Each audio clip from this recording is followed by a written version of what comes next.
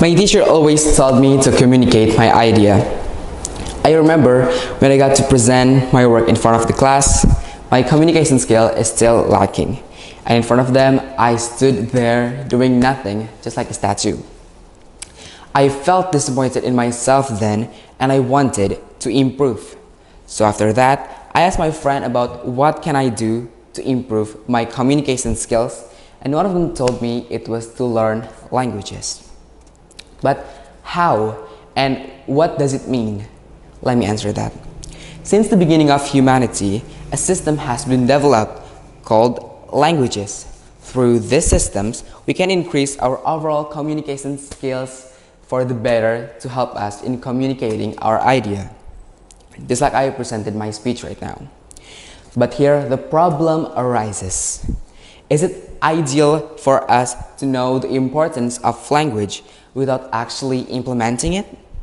How can we innovate others through our innovation if we don't know much about language itself? Then let me give you an example of how to implement these aspects of languages in our life. We all know that language is a critical aspect of our life that always helps us communicate with others. And it is not as simple as you think it is. It is not simply about what we've spoken, but it is what allows us to share our knowledge and emotion with other people. So I wonder, what do you think about languages? Is it only about English, maybe Indonesian, or even Japanese? We have to realize that languages are far more diverse than that. When your mate talks to you with your hand, and maybe even with your eyes, it is still a form of language, isn't it? Some little gestures will also be counted as a language, as it is a form of communication, just like a cat wiggling its tail to tell what they're feeling. Then, how do languages improve our communication skills? Is it by learning a lot more languages, or by digging more profoundly into one languages? Yes, both of them are correct. But how? That might be our question.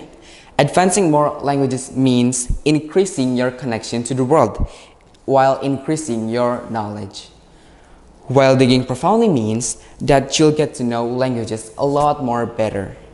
Both are positive things that you can do to improve your language and communication skills. Now that we're talking about communication, another aspect we should not forget is the importance of technology in spreading the usage of languages. How? Technology itself is generated through languages. Technology like phones, computers, uses codes like HTML and Java to communicate with us as its users. Now, do you think that codes are a form of language? Don't forget about the word communication. Even technology uses language to communicate with us.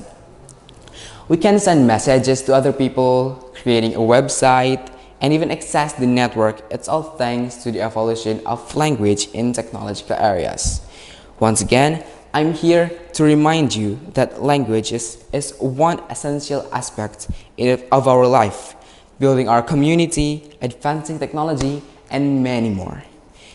It is also one crucial aspect for those with the idea that can help many, sharing their knowledge and innovating others with their idea.